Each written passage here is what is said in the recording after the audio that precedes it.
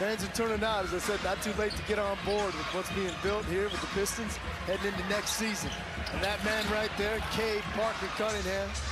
Liberals will be a piece moving forward for this team. Jordan Nwora into the ball game. He's not shy, steps into one. Rebound, Kelly Olynyk. And we knew Milwaukee was going to come in pretty revved up. It takes nothing away from what we have seen, what we've witnessed.